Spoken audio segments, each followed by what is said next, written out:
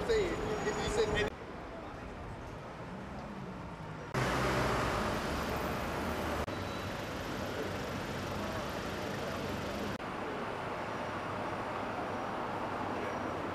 They hired us some sort of stand-up units. They didn't really work very well. It's uncomfortable, it's unpleasant, it's not very good.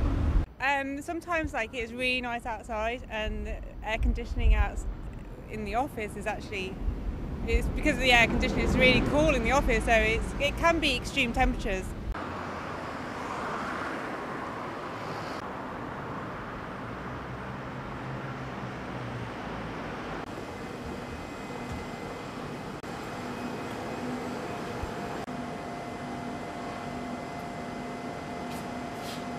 Yeah, the glass that we've developed is a glass which has so-called intelligent properties. That is, it can vary its reflection properties and its transmission properties in respect to external temperature. So the idea being that on hot days the glass becomes more reflective of the incoming light from the sun. Yeah, exactly. Cool. How many have we got left? Well, we've got 6, none of them fit. Hold it.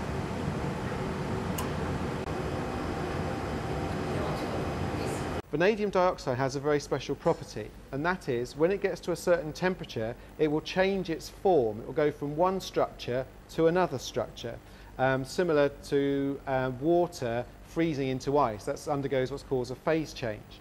This vanadium dioxide also undergoes a phase change. It goes from a material which is what's known as a semiconductor to being more metallic. And when it becomes metallic, it becomes more reflective for the infrared portion of the sun's energy.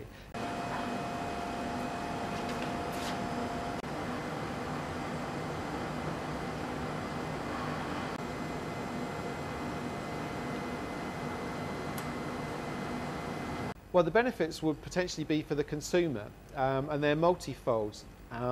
They can be used, for example, on office buildings which have large glass areas, and it will reduce the amount of air conditioning costs that are needed inside the building to keep the building cool.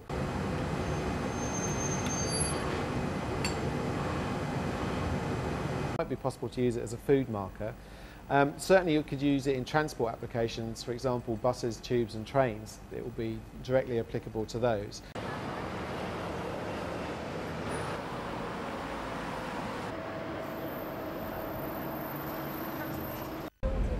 Definitely, yeah. I think new builds, especially around inner city London and going out towards to the Docklands, they're always looking at new innovative buildings. A typical example of the Swiss Re building behind you. So yeah, I think it definitely would catch on. So it'll be a cost-benefit analysis that companies would do on that. How often their aircon fails and how often they get really uncomfortable conditions in the office. Yes, well, I think if one or two big buildings do it, then the people will see it works fine, and then most of them will implement it.